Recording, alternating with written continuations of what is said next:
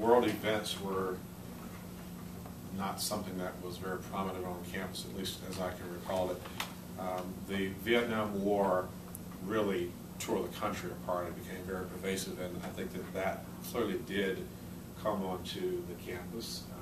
We, as Gil just said, we used to go march, and there are other things that we would do. So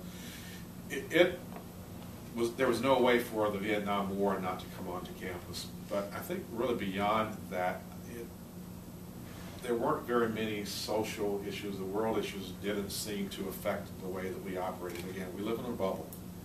And to some extent, you do, but you have so much more access to knowledge. You have so much more awareness of what's going on in the world. You have a faculty that's much more interested in having you be aware and understand the world around you. That simply was not a part of the education that we had. Our education was in these textbooks. These are the skills and the knowledge that we were so supposed to master. And that was largely the focus of our education. It wasn't the rich diversity of education, of knowledge, of exposure that you received. It was simply a very, very different place and time. I'll tell you sort of my own biases. As I came here and saw Asheville, first of all, in those days, my hair was like this long. And I came here to Asheville and I looked around, and it was this really little sleepy country town. And I said, I don't know that I'm ready for them or they're ready for me. And I went and bought a pair of hair clippers.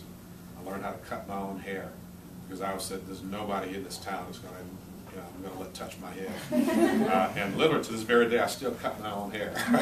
But it started right here, and because of my own bias and looking at this town and thinking, young black kid coming here with all his hair, they're not ready for me. But it was really, I wasn't ready for them. The reference is really a global community. It was really working and knowing people literally. I have friends now on every continent except Antarctica. So really, my world has really grown much more. But I think the experience that I had at Asheville School of being able to come here and to interact in this environment, to learn, I say this and I make light of it sometimes when I say it, but I had a chance to learn what, again, predominantly white kids thought before they really knew who they were and began to put on their masks. So I had a chance to get to know people, just raw people, before society told them that they were supposed to be a certain way and think a certain way. And I think that was a really rich education for me, and it's really, I think I leveraged that to now be able to talk to and interact with people from literally anywhere in the world, because I've had that experience of going back and forth between cultures. The first experience in that was here at Asheville School.